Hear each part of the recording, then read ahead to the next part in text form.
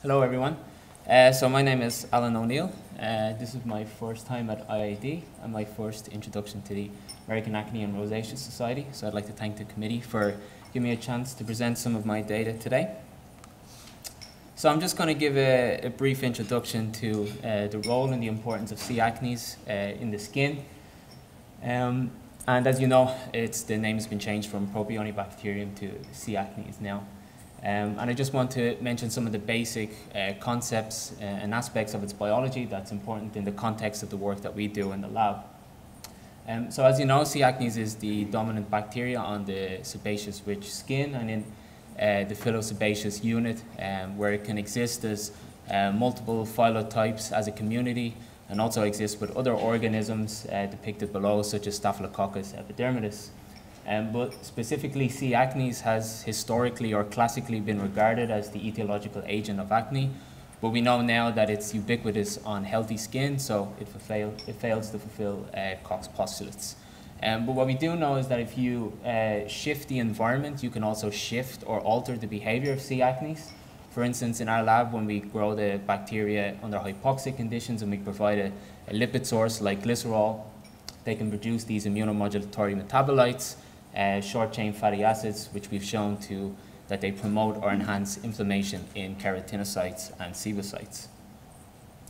So like other skin diseases like atopic dermatitis, acne can also be characterized by a dysbiosis of the skin microbiome.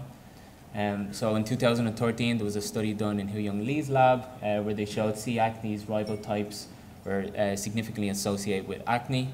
And then later on, they also reported that there was no change in the abundance of C. acnes in acne skin versus healthy controls. We kind of moved away a bit from this outdated model where you still see many studies and articles incorrectly attributing acne to a C. acnes infection. And likewise, many graphical illustrations, one that I highlight here, which was a recent review, where they depict hyperproliferating organisms in the follicle and also in the sebaceous gland, but there's no real strong evidence to support this. Instead, we kind of embrace a new concept that maybe there are more pathogenic lineages or pathogenic strains of C. acnes that could mediate inflammation and be important for disease. So what are some of these factors which mediate inflammation, some of the factors which are known? Well, we know that two major receptors, the TLR2 and the protease-activated receptor 2, these have been shown to be activated by C. acnes and produce inflammation. So kind of surface components like lipoic acid from C. acnes and peptidoglycan combine to TLR2 and activate this receptor. Also, it's been recently proposed that this hemolytic toxin CAMP combine to TLR2. They also produce other molecules and metabolites such as the porphyrins, which are also proposed to be inflammatory. And again, likewise, we've shown under hypoxic conditions, C. acnes can incorporate and metabolize glycerol to produce short-chain fatty acids. These short-chain fatty acids can diffuse into keratinocytes and sebocytes.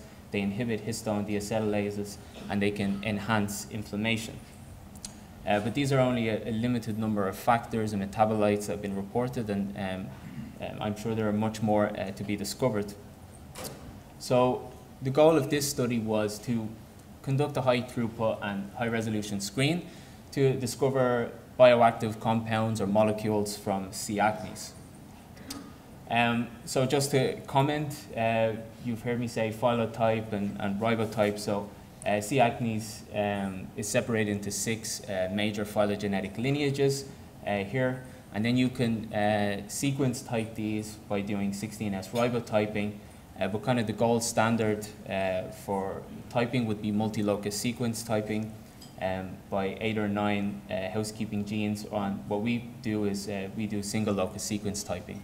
So that separates C. acnes into 41 distinct sequence types. And then, so the experimental design of this study was we took facial swabs from the cheek with lesional and non-lesional sites of acne patients and healthy controls. So we streaked them onto blood agar, and then we sequenced them by single locus sequence typing. We grow the bacteria under hypoxic conditions with glycerol and we exposed SEB1 sebocytes to sterile filtered supernatants from these isolates. And then, then we measure IL-8 or inflammation by ELISA. And so if we just look at the frequency of C. acnes that we find on the skin, so on the left you've got the 4 major phylotypes, and then within those phylotypes you've got the different sequence types that we found. So just on the top, in the major phylotype 2, these K sequence types, well, we found that they were very frequent on healthy skin, but not so on the lesional acne skin. In contrast, if you look at the bottom, these C1 and C2 sequence types, on lesional skin they were really frequent, but this wasn't the case on the non-lesional sites. And likewise, we couldn't detect any of the C1 or C2 sequence types on healthy skin. So this is just the functional data from the screen. So we did lesional and non-lesional, but I'm just showing you the healthy versus lesional. So we're measuring IL-8 here, and again at the bottom we have the 4 major phylotypes that we found in our study, and then within those phylotypes you have the different sequence types. So just the first thing to show was that we found a significant difference in inflammation between C. acnes phylotypes. So again, in the healthy isolates, just showing that the 1A2 phylotype was significantly more inflammatory than the 1B. But what was particularly interesting for us was that we found a significant difference in inflammation even between sequence types within the same phylotype. So in the healthy isolates, we found that D1 isolates were significantly more inflammatory than A1, and also in lesional isolates as well, these C2 sequence types, which I've shown to be frequent on lesional skin, they were significantly more inflammatory than the A5. But what also caught our attention from this data as well was that we actually saw differences of isolates even within the same sequence type. So in the red box, we saw for the K2 strain, we saw several isolates which induced quite a robust IL-8 response, but there were other isolates which didn't. Also, this was the same in the lesional for the C2 sequence types as well. So we went on to validate this. So what we could actually uncover was strains which were high cytokine inducers and low cytokine inducers, even within the same sequence types. So there's multiple sequence types there. And we wanted to know, well, what could be the potential mechanisms that mediate this difference? Well, we know in our lab we've published on the short-chain fatty acids and shown that they enhance and promote inflammation. So we analyzed the supernatants of these functionally distinct strains by GCMS, and when we found that there was no difference in either the type or the abundance of short-chain fatty acid produced. So these are just the major short-chain fatty acids produced on top, and also some of the more kind of uncharacterized branched short-chain fatty acids. So instead we think that it's probably a protein or a peptide that could be mediating this response. So we looked at TLR2 and PAR2, the 2 major receptors that are been shown to activate it by C. acnes. And what we found was that after TLR2 and PAR2 knockdown, inflammation was partially reduced for the high cytokine and for the low cytokine inducers. But this activation probably doesn't explain the difference in activity for the high and the low cytokine. So we also started to look at the different inflammatory pathways that could be activated by these functionally distinct strains. So in some of our high cytokine inducers, we find that the NF-kappa B pathway is activated at later time points. We didn't find any difference in the MAPK activation, but we did see activation of the PI3 kinase pathway at earlier time points. So kind of this is ongoing at the moment. We're examining, at least from the host side, again, looking at these functionally distinct strains, whether or not they activate different receptors or different inflammatory signaling pathways.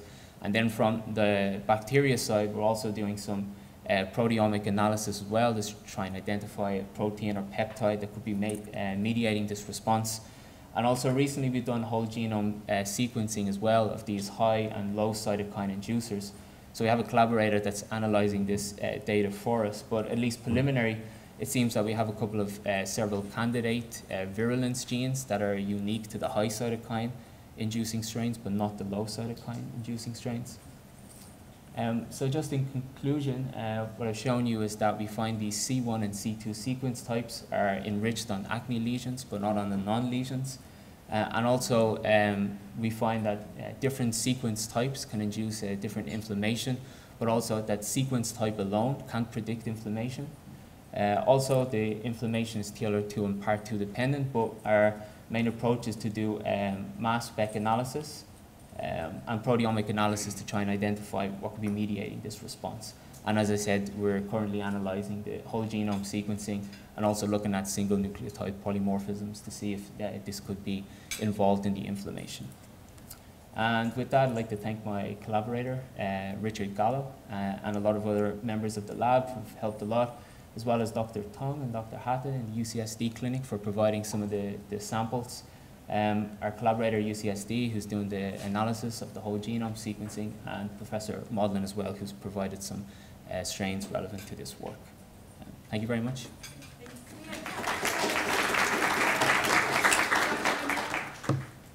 Yes, go ahead.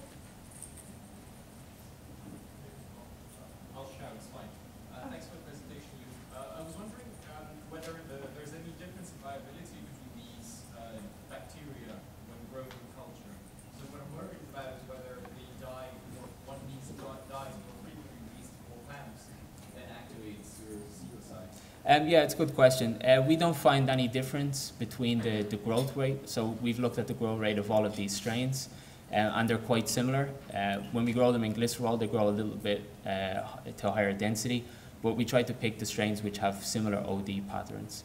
And also we looked at LDH release and some other assays from the cells when they're exposed to these bacteria, and it's not the case that one particular strain is more cytotoxic, for instance, than the other. Any other questions for Dr. O'Neill? Yes. Just a question. Sure. My name is Daniel Tucci from Dermatology, Hungary, and my question, when is the situation when P. acnes could directly get in touch with the SIBO-sites? So I always get this question. That's why I'm asking you.